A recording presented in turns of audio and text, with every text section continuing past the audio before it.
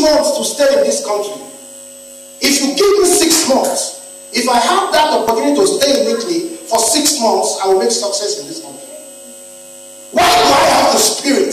The Spirit has to teach me where the blessing is. It has to show me where the blessing is located.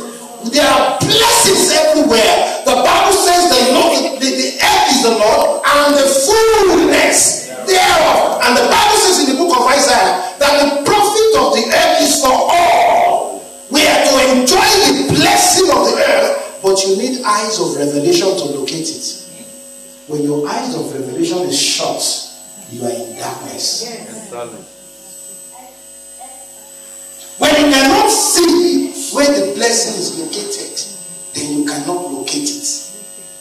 And that is why the word of God is important. The Bible says the entrance of the word giveth light, it giveth understanding. When you assess the word of God, when you dwell in the word of God, it opens you up to the reality of God and the reality of the blessedness of the kingdom. It said the entrance of the word giveth light. It giveth what? Illumination. You become spiritual illuminant. No wonder Jesus said, ye are the light of the world, and the light that is put on the hill cannot go be hidden. You are the light of the world, and that is why you have to showcase what God has given to you. But how will you become the light when you have not received light? And where is the light of God? The light of God is in the word of God. The word of God is the light of God. The word of God is the righteousness of God. The word of God is the prosperity of God. Look, the word of God is everything.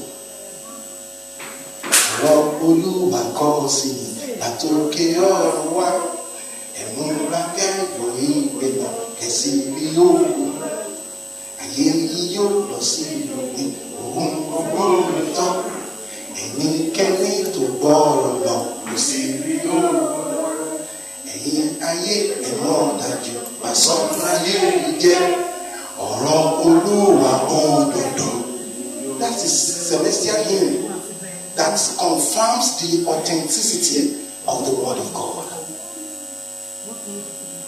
There was a pastor in America. He pastors a fairly, large church. His name is Jerry Samuel. And at the time, he felt that the church was not making progress. And the church was shut down. I'm tired. I'm tired of the situation in this state. And you know that you cannot compare the state of New York, the state of Illinois, Texas, to Wyoming, to Dakota. Those ones are mountainous states. You cannot compare the prosperity. So the man shut down. The prosperity of your church is not in the multitude of the congregation. Am I talking to somebody? Yeah. Look, if God decides that all of you sit there become stupendously rich, do you need anybody from outside? No.